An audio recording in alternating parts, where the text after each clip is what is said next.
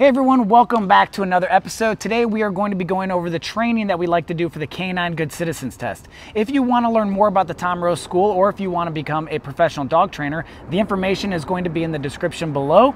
If you want to do a private session with me, whether in person or Zoom, the information for that will be there as well. I hope you guys enjoyed today's episode. Let's get started. The Canine Good Citizen Test is a 10-skill training program that is open to all breeds that focuses on teaching the basics of good manners and obedience. It instills the values of a responsible dog owner and strengthens the bond between you and your dog at home as well as out in the community. So let's go ahead and get started. Okay, so one of the things we always want to keep in mind when we're training our dogs is dogs are very situational. If we have a dog and we want that dog to perform a certain way when something happens, then we have to rehearse it. That's one of the main things of training for the CGC. And a lot of you are probably going to become evaluators and you're going to be testing people and working with them to get them to accomplish the exact same thing. Okay, so the very first thing is accepting a friendly stranger. Now, one of the most common mistakes that everybody makes when it comes to training their dogs is what? It's something I've been saying the whole time I've been here. Pairing your physical with your verbal.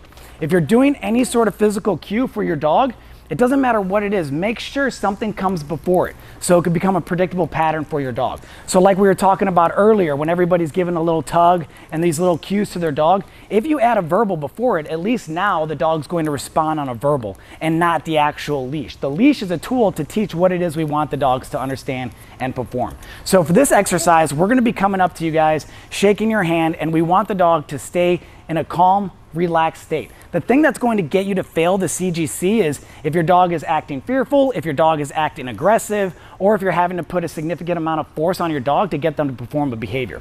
But since we're training, if you need to apply any sort of correction, you can go ahead and do that. But again, make sure your marker comes before the correction or whatever it is that you're doing. So be very aware of that. So we're both going to walk up and we're going to come shake everybody's hands. Focus on your dog right now. Don't focus on us. Focus on your dog, because if your dog makes a mistake, I want you guys to be able to fix it. What's up, man? So we're just going to come up and shake everybody's hands, and we're talking the same way we would as if you were on the street meeting somebody else. What's up, man? What's up? How's it going? The moment your dog makes a mistake, if your dog does make a mistake, make sure you say whatever your marker is or whatever the command you want them to be in, and then follow it up with the physical cue. Okay? So we're going to do it again. How you doing? You doing well? Everything's good? We're having a good time? Coming back through. What's up, buddy? Cool, cool. What's happening? Make sure you're watching your dog. If they make a mistake, during testing, they're going to want you to look at the person who's coming up and greeting you. But right now, since we're training, the number one focus has to be on the dogs. We're going to come back through and do it one more time. How's it going? Make sure you're watching your dog. Very nice. Excellent. You have a cute dog there. Thank you. How long have you had your dog? Oh, too long. That's such a sweet little puppy. People will do that stuff, right? Let's go down the entire line. And another big thing about training dogs is the concept of desensitization. I really like so dog. what is dog that? Is it? Anybody know? Exposure. What kind of dog is right? it? Awesome. As much as we can expose them to something, we're going to do that. Because right now, if your dog never gets used to somebody coming up and shaking your hand while they're in the heel position, then the first time it happens, what are they going to do? They're going to want to break the position because they're not used to it. That's a very, very simple exercise. Just because you're doing it here inside of the training building doesn't mean that if you take your dog outside and do the exact same thing that it's going to work. We have to make sure we get our dogs generalized to the training. But yeah, so they know like, okay, if I'm doing the obedience inside, it doesn't just apply here. It also applies outside. It applies if I'm at the store. Doesn't matter where I am. The dog understands that they have to follow through. So very first exercise, very simple. Any questions? All right, easy enough. Okay, so now Rocky is going to go over the second step of the CGC. Alrighty, guys. So the second test in the CGC is sitting politely for petting. Okay. So what I'm going to do is walk over, ask you if I can pet your dog, and then what I'm going to do is run my hand across the head and the back end. So for those of you who are struggling with this concept, right, what you can do is have whoever is going to come pet your dog hold their hand out with the treat like this, right, and then have them run their hand over and then pet while they're feeding. Okay. So quick example of that would be, hello. How's it going? Can I pet your dog real quick? Of course. Awesome.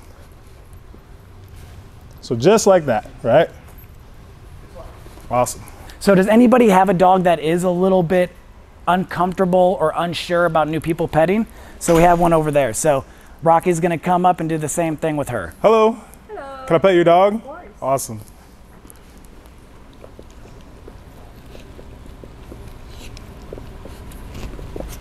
should I correct that? No, so right now we wouldn't want you to correct right now, mainly because of the fact we wouldn't want to create fear with this situation. Okay. So if we were to correct her while he's petting and working with her on this, then it could make her afraid of somebody coming and petting, which would have the exact opposite effect of what we're trying to do. Okay. So we want to make her comfortable. So a lot of times when we're training our dogs, we break everything down into the smallest pieces possible, and then we put them together for the final picture. Good job. So I'm going to see if I can do the same thing with her. Is that okay? Can I get a treat? Yep. And I know she knows you a little bit better than she knows me. So let's see how she does with me. So I'm also going to try to get down on her level to reduce the amount of stress possible. So I'm going to come down, feed her. Good girl. Yes. So she's now more focused on my hand. Sorry, there we go. Very nice. Okay. And again, I'm just trying to create a very strong positive association for her being pet by somebody new, because she's eating a treat, she's enjoying herself. This is a nice, pleasant experience. And that's what we want. And when you are testing, the dog is allowed to move their head in order to receive the pet, but they're not allowed to move forward and jump up on the person and try to gain affection or attention from them. But since we're coming down at her level and we're giving her the food and then we're petting her, she's learning like, oh, just relax. I get a nice little treat. This is a nice, pleasant experience. And this is the first step, right? Of course, when you're testing, you're not going to be able to do that. So we want to get the dog more and more comfortable with people coming up and petting her. So you're going to want a lot of different people to do this, so then she can become generalized. And then you're going to want to have them do the same thing without the treat. So it's going to be a little bit of a process to get to the point where she's really comfortable. Because again, if your dog is showing signs of fearfulness or aggression, that's going to be a fail. So you really have to work through that. Yeah. All right, so everybody else, if your dog is good and comfortable, your main focus is to make sure your dog doesn't break. Okay, and we're going to come up and add distractions. If your dog does break the position, calmly say your marker, calmly adjust your dog back into the correct position. Good dog, and we'll try it again. So this is something you're going to want to work on. Of course, using the food is just a tool to get your dogs to where they need to be. Again, any tool that we use should be a means to an end. The leash is there to help us train the dog. The training collars are there to help us train the dog, the food, etc. So just like everything, we have to build the dogs up into the point where they're successful and you're able to have people come pet your dog and they're not even worried about it. Another interesting exercise that you can do with this is keep the dog's focus on you, which a lot of you have been doing. And then as the person comes in to pet, if the dog looks away, the reward stops, the dog looks back, you reward again. So we really get them looking. So I'll demonstrate with you right now because your dog's looking at you really nicely. So keep your dog looking. I'm going to come up to the side. Once he looks back, mark and reward. And then I'm going to bring my hand down. When he looks at you, again, mark and reward. And I'm going to bring my hand a little closer. Let's not have him smell it. Put him back. There we go. If he tries to smell, keep him looking at you. Excellent. Very nice. And then I'm going to pet again. Oh. Good. Good. That was good. Your marker was timed nicely. And it's the head pet that always makes it difficult. There we go. Good. So that's good. Excellent. All right. So easy enough. Awesome. Are we ready for step 3? Yes, we are. Any questions on the sit for petting? So we know how to work on it. We want to have, like, you guys can set this up where one of you sit with your dog and everybody rotates through, and then you rotate each person so your dog gets really used to people coming up and petting, and it's not seen as a big deal for them anymore. And again, for testing, your dog has to sit nicely, not jump forward, not try to demand affection, and not show any signs of aggression or fear. So we're going to come down with the brush, just like what we did with the petting. The main thing, if you need to fix your dog, go in and fix them. They're allowed to move, they're allowed to stand, they're allowed to sit. So this is a pretty easy exercise as long as you don't have a fearful or aggressive dog. Keep going. It's 2 to move away. So I'm going to go ahead and start off with brushing. I don't want her to feel like she's stuck. So I will go ahead and reward her since she's very interested in me right now, okay? Good. Or he's very interested in me. Good. Okay. I'm going to go ahead and check the ears. Okay. So you want me to continue feeding all day? I would. Caesar. Good. So a lot of that. Good job. Any questions on this exercise? It's very simple. It's just like the first 2. We're just adding a couple more things. If your dog is, again, a little bit cautious like yours, we're going to want to have everybody petting her, working with her, and just getting her comfortable with people approaching her, and make sure anytime somebody is helping you with this, that they're moving very, very slow. So speed, if you're moving very quick with a dog that is cautious or fearful, it's not good. It's going to make them more fearful. So we want to move very, very slowly with dogs that are cautious. Okay, any questions on that exercise? Again, the key takeaway is if you're going to adjust your dog, remember with this exercise, the dog's allowed to stand up, sit down, lay down. They're allowed to move around in that position. And you're allowed to talk to them as much as you like. So during training, if you have to use a marker, again, make sure you follow through with whatever the marker predicts. Because again, in order for a marker to be a marker, it has to predict what? One of the 4 quadrants of opera conditioning. So positive or negative punishment, positive or negative reinforcement. Okay. Cool. All right, guys, so the next test that we're gonna go over is called Out for a Walk. This test just demonstrates that you guys have control over your dog when walking out in public, okay? So the way that's gonna look is you're gonna start off by walking, right? Doing a left turn, right? Halt. Continue walking again. Make a right turn. Do an about turn. And then halt.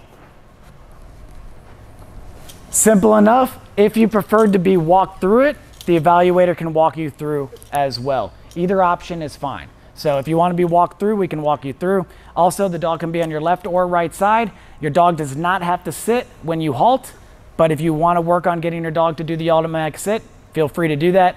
And you can talk to your dog as much as you like. But since all you guys are training for advanced competition obedience, I would recommend treating this the same way as if you're training for the, AKC novice or IGP. But keep in mind when you become evaluators, your clients don't have to. So what I used to tell my clients is I would tell them, you could even do this the entire time. Like, you don't even have to walk straight. So keep this in mind when you have your own clients. I would tell them you could walk and talk to your dog like this. So imagine the same path that Rocky just went over. Come on, buddy. Good boy. Nice job. Oh, that's a good boy. You're so good. Look at you go. Oh, that's such a good dog. Look at you. Amazing. Good puppy. Come on. Like, it doesn't matter. You can do all that and still pass. So that's something, again, keep in mind when you guys become evaluators and you're working with your clients or people who are testing for the Canine Good Citizen test. But for you guys, let's work on a little bit of that precision as well. So we'll start at the end and we'll work our way down. Any questions? Sorry, go ahead. Did you have any notes you want to mention as far as the loose leash walking points that you've been seeing? So if your leash does get tight, just do a little tension getter, okay? Is that okay for the video? Yeah, absolutely, yeah. All right. Okay. Since we are training, if you need to make an adjustment, make an adjustment. Just make sure if you're going to make an adjustment that you say the word that predicts the adjustment. Because again, if you're not using the word, then you always need to use the leash, or you always need to use whatever it is that you're using because you don't have a verbal word that predicts it. Make sense? Yes. Okay, perfect. So we're going to start with you and we're going to work our way down. The rest of you could be working on a good sit stay or down stay, whatever it is that you want to work on. Forward. Left turn.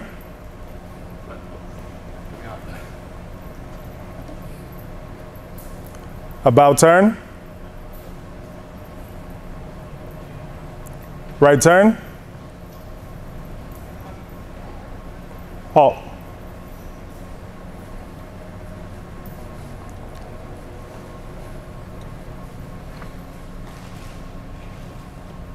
Exercise finished.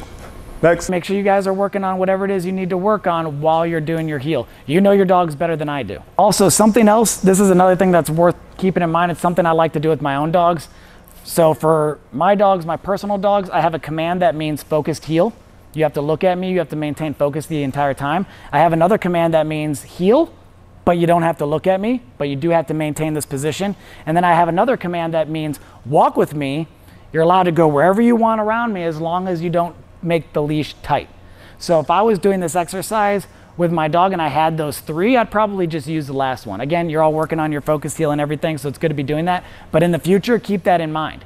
So same thing with your clients. So all my clients, I teach them 2 different types of loose leash walking. One where the dog has to maintain a really nice position, and the other one, again, where the dog can walk wherever they want around them as long as they're not pulling on the leash. And that's pretty easy to teach once you teach the dogs the more formal exercise. So what I want you to do is you're gonna come out during this exercise, don't have your dog on a command.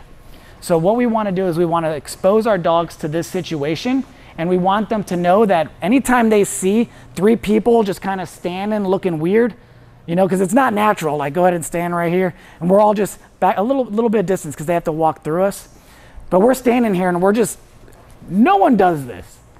the dogs can pick up on that. Now, if we're standing like this and we're having a conversation, that's going to be something the dog's used to seeing in a normal situation. But a lot of times when you're testing, they'll put people in a group like this and we all just kind of stand. So it's very clear that it's a different picture to the dog. So what I like to do for this exercise when I'm teaching the dog is I have somebody come in. So we're going to go down the line. You're going to come in. You're going to have your dog on just no command, just hanging out with you, walking. And you're going to allow your dog to check us out. Do not allow your dog to jump on us, though. We are going to ignore the dogs completely. We're not going to have any interaction. We're just going to stand there. If the dog jumps on us, it's on you to fix your own dog. So what I like to do for this exercise is I just pull the dog off the person. So I'm not applying a correction. I'm not doing anything that's going to make the dog afraid of people. I'm just pulling them off. Once all 4 paws are back on the ground, then there's no more tension on the leash. And you're going to allow your dog to check us out. The idea is the dog has the ability to check us out, and then the dog realizes we're boring. We're no fun. When the dog comes back to you, yeah, good puppy, you're going to do a little bit of work, you're going to have some fun. And then if your dog wants to check us out again, allow it. Again, the dog's going to realize we're boring. That's the main idea. Does anyone have any questions before you try this? Is it pretty clear? Okay, so you're going to come in. Again, your dog's not going to be in a command, but you're going to have your dog in a pretty much a loose leash walk. If they jump up and you need to adjust it, make sure you do that. And we're going to do this until your dog is not even interested in us anymore. And when your dog comes back to you, it has to be like, boom, boom, you're the fun one. You're the one that your dog wants to hang out with, not us. We suck. You're the fun one. All right, so whenever you're ready, and we're just going to stand here and completely ignore what you're doing. And you can train your dog around us. You can give them treats. You can do sits if you want.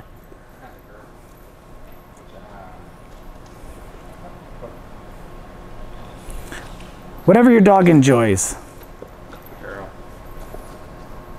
And since you guys have been doing some really nice training with your dogs, he doesn't even care about us already.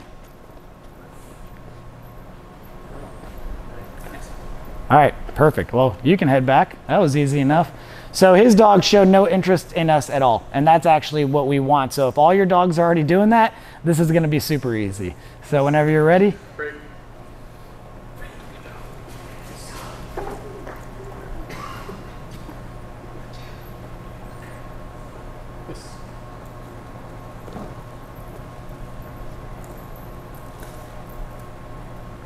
And depending on the evaluator, they may have the people who are standing here move, you know, like do a little bit of this or something, or they just might have them stand.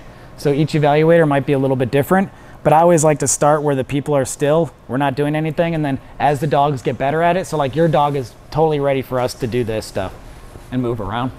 Same with yours, your dog is doing really nice as well. All right, you can head back. This is going smoother than I thought. Any questions on this one? All right, you ready for the next exercise? Cool. All right, guys, so the next test that we're going to go over is sits and downs and staying on command, okay? So the way this test is going to work, you're going to ask your dog to sit, right? And then after that, you're going to ask your dog to down. And then after that, you're going to pick one of the two, and you're going to ask your dog to stay. And then you're going to walk out to the end of this line, and your dog is expected to stay there. And as soon as you walk out to the end of this line, you're going to return back to your dog. You can either return back to the front of them or the side of them, right? And then afterwards, you will release your dog and exercise will be finished, okay? Any questions? If you do need to recommand for any of this stuff, that is A-okay. So everybody go ahead and put your dog into a sit. Go ahead and put your dog into a down. So at this point, what I'm going to ask you guys to do is everybody should have their own 20-foot long line at this point. You're going to attach the 20-foot long line, take the 6-foot long line off, right? And then what I'm going to ask you to do is walk out to the end of your leash. Once you're at the end of your leash, you can return back to your dogs, either in the front or the side. Is everyone ready? All right, whenever you're ready, go ahead and leave your dog, walk out to your imaginary 20-foot long line. If your dog does break, go back, make the adjustments that are necessary for your dog where they are in training. And when you get to the end, go ahead and return. So a big part of training, which I talked to you guys about before, is pattern training. So what I want you guys to do right now, get in position, do not release your dog. I want you to walk back out and back again. So a lot of times if your dog thinks, oh, you're gonna go out one time and once you're back, you're gonna release me, then they're going to anticipate it. So we're gonna walk out and we're gonna walk back again. Make sure while you're training, as you're walking away, you have eyes on your dog the entire time.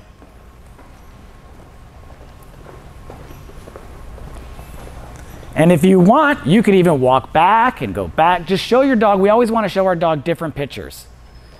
Sometimes I like to get in front of the dogs and start dancing. Maybe I'll squat down and look at the dog, right? And since we're training, we want to add as much as we can to ensure that we're going to be successful on test day. And again, make sure you have eyes on while we're testing, because if he breaks and you don't see it, you miss the window, you miss that opportunity.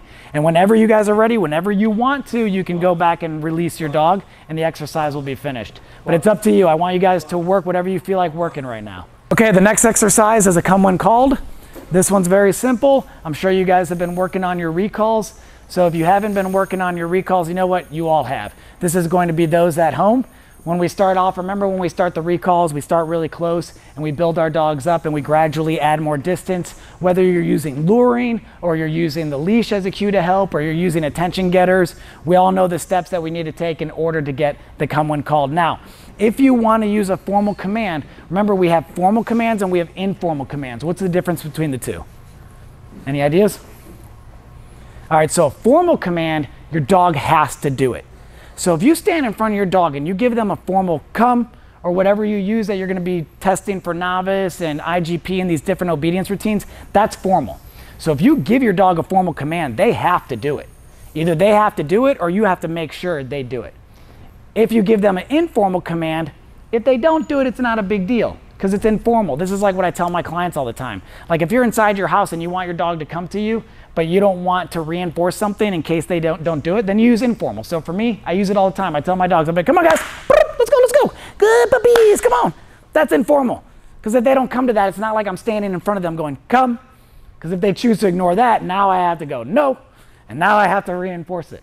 So if your dog has a very good informal come when called, you can do that on this exercise. You could walk to the end and you can get there and you can be like, yeah, puppy, puppy, puppy, puppy, puppy, and praise your dog till they come to you. That's acceptable. So it's whatever you want to work on. If you want to work on the more formal, work on it. But if your dog chooses not to come to you, make sure you're ready to reinforce the expectations.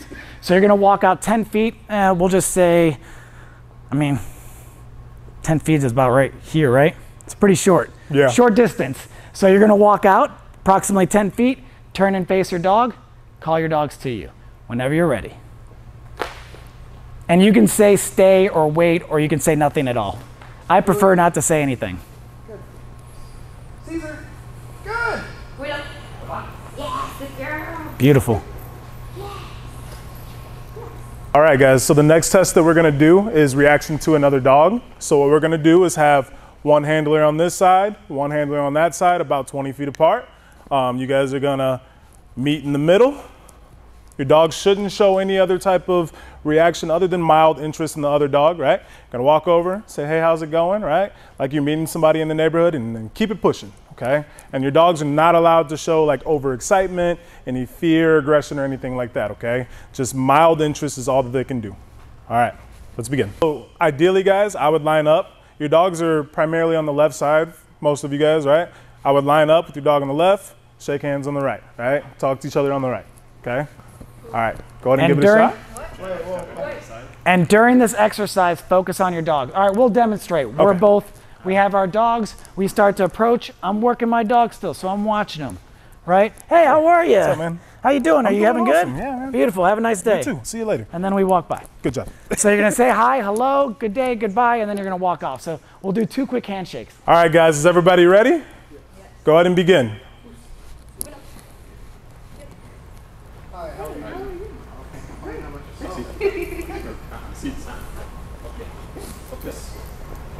So what you guys can do, since that is going on, I would just go ahead and reward, right?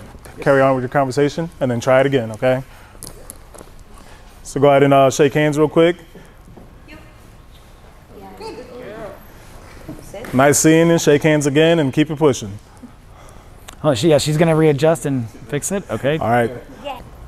To further advance this, since we have multiple dogs, I'm going to line 3 of you up down here, 3 of you up down there, and we're going to go across and do the same thing multiple times. So one will stop, hey, what's up? Then you'll go to the next person, hey, what's up, right? And keep going, okay? So handlers should be next to each other, dogs should be on the outside, and go ahead and begin, okay?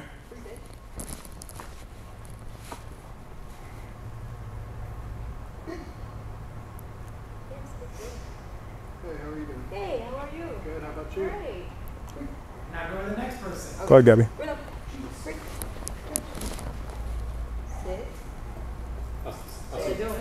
I'll see. Everything. Good. Ask her to sit, Gabby. Sit. Yes. Good. Go ahead and say what's up. How's the weather? Hello. How are you? Exercise finished. Anytime we're doing training, we always want to make it as easy as possible and then make it more difficult as the dog gets better. So a couple of dogs, I'm going to rephrase that. So what I'm going to do is I'm going to start from far away and I'm going to do a drop, but I'm not going to drop it all the way. I'm just going to start and I'm going to drop it low. What I want you guys to do is just keep rewarding your dogs when they look at you. Praise them, let them know they're doing a good job. And I don't want you as the humans to do any sort of recognition of the chair. A lot of times our dogs will follow our lead. They'll feed off of our energy. So let's say a chair does fall over and you go, oh, what's that? Well, then your dog's gonna go, oh, what's that? Right, and that's not what we want. So you're just gonna have your dog look at you and just keep rewarding your dogs. So I'm gonna start with a very low drop. Now we're gonna bring it all the way up. And hopefully I don't damage the chair, but now I'm going to drop it even higher. Everyone's doing really nice. Okay, so now since they did well with that, now I'm going to bring it a little bit closer. And I'm going to start, same thing, I'm going to make it quiet. And again, as long as your dogs are doing great, if they look at you and you want to reward them, go ahead and do that. We're going to make it a little bit louder. And we're going to do the last one. And everyone did great. Now, I basically took the chair back as far as I could. If you have more distance, you can even make it a little bit farther, and then over time, you bring it closer and closer. Some dogs, if you start right away and just drop it right next to them, a dog that's more skittish, you can cause more problems, because then you're now trying to fix something that you just created an issue with. So we always want to start farther away, and as the dog gets better, we bring it closer and closer. So a good example of this outside of like a Canine Good Citizen is if you're doing, for example, let's say you're doing some training with a police department and you have to get the dog comfortable with the sound of gunfire. Well, we don't want to take a dog and fire a weapon right next to him day one. We can make him afraid of it. We start it very far away. We pair it up while playing tug with the dog. We create a positive association. And over time, we bring it closer and closer to where it's not even a big deal for the dog. Or in fact, the dog hears a sound and goes, oh, awesome, I'm going to get a treat or I'm going to get a toy. Does that make sense? Same thing when we do something with a jogger. So we got a jogger who's going to help us out. And what he's going to do, you ready to do a lot of running? He's going to start far away, and you're going to do the exact same thing that we just did with the chair. If your dog's looking at you, you're going to reward them, encourage that engagement from your dog, and he's going to start, and he's basically going to do a zigzag, and he's going to get closer and closer until he runs right by your dogs.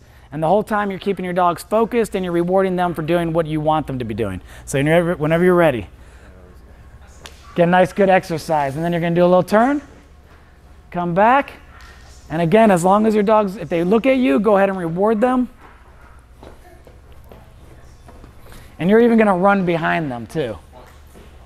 Yeah, so you're just going to keep going back and forth, and then you're going to do one lap behind them. Approximately 4 feet behind them. See, you wanted to do some running. I got you covered. And then go behind them.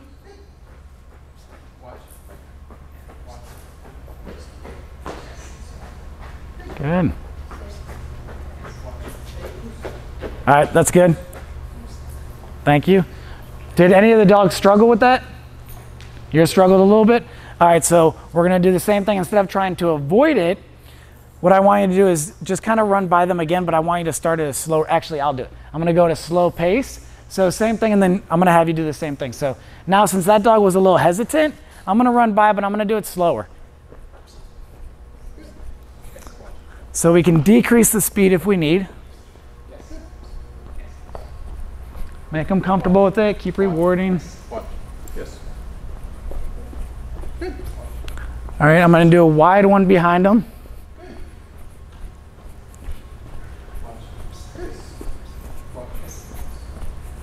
I'm going to come right through here. Boop, boop.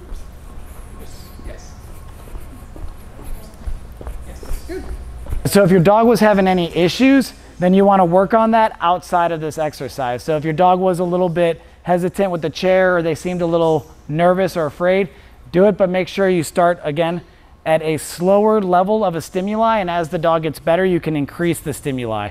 And same thing with your dog. If he's nervous or uncomfortable with people jogging by, have people do it, but have them start far away, slow pace, or gradually get closer and closer as your dog gets more comfortable with it. But again, if your dog is a little nervous or afraid of something, do not use a correction to try to fix it, because the correction will make it worse. If a dog is afraid, so if I'm a dog and I go, ah, that's scary, and then I get a correction, now that just solidifies the fear, and now it's going to be worse. So I'll give you a good example. I saw a video of this on YouTube and I felt bad for the dogs. All the dogs were in a downstay, and the trainer comes out and throws fireworks in the center of all the dogs. The fireworks start going off, all the dogs are breaking the downstay, and everybody is yanking their dogs back with the prong collar, correcting them. Well, in that situation, the dogs go, oh my gosh, fireworks. They try to escape the fireworks, correction, fireworks, corrections, fireworks. Now that just made the fireworks 10 times worse. So remember, if you do have an issue with a dog performing something based on fear, you want to use the concept of counter conditioning and desensitization. Counter conditioning is we take something that the dog may think predicts something bad and we make it predict something nice. And then desensitization is we gradually increase the stimuli. We start at a stimuli so low that it doesn't negatively impact the dog, and then we increase that stimuli as the dog becomes more and more confident. Okay guys, so for this exercise, we're going to be doing supervised separation. What that will entail is your dog will be either in a sit or down, doesn't really matter, right? But your dog will have to stay for 3 minutes while you are not in the building, okay? So what will happen is a handler, either me or whoever else will be helping me, will walk over and say, hey, may I hold on to your dog? You're going to leave the building, and your dog is expected to sit there nicely without excessively panting, showing any signs of nervousness or anything like that, okay? Any questions? All right, let's begin. Now I want to add one thing if you don't mind. Yeah. Now, since we have these windows, if you want to go ahead and peek through, you have a couple options. One, if you trust the person that's handling your dog, you can ask them, hey, if my dog breaks the stay that I leave them in, if you want to leave your dog in a stay, that they can reinforce it. If you don't want to do that and you would prefer to reinforce it yourself, which is not a bad option, because then the dog's going to go, it doesn't matter where you are. You may reinforce something if I'm not doing it correctly. So you can go outside, peek through the window since we're training, and if you see your dog break the stay, you come right on in. No, walk to your dog, reinforce it, hand the leash back off, and leave again. So again, because we're training, so we want to show the dogs these different pictures. Does that make sense? So pick whichever option you decide to do and let the person who's handling your dog know which option you're going to be doing. So you, I guess, can go with Ben, right? I'll go with you, Tom. Pick whoever you want. You can pick somebody as well. And all right, cool. So we're going to come in and grab the leash. Did you want me to reinforce the downstay, or did you want to come in if he's... Okay, excellent. Right now we have the students outside for 3 minutes. It's a supervised separation. During testing, we're not allowed to correct or tell the dog what to do, but we can talk to the dog. We can praise them. So if I was sitting here, I could say, good job, good boy, way to go, excellent. What the students did was they each placed their dog into a downstay. Even though that's not required, we find that people tend to be more successful with their exercise when they tell the dog exactly what they want them to do. So instead of letting the dogs decide, they tell the dog, okay, you're gonna be in a downstay. So now the dogs know, okay, I'm gonna sit here in this downstay, easy. Once they come back in, we hand the leash back off, exercise finished. All right, so let's go ahead and call them back in. And that when they come back, then they can release them, right? Yes. Okay. Exercise is finished once they come back. I hope you enjoyed today's video. Please let me know what you think about it in the comments below, and make sure when you are training for this, take your time, make it as fun as possible. And as always, remember, dog training should be fun. I'll see you guys in the next one.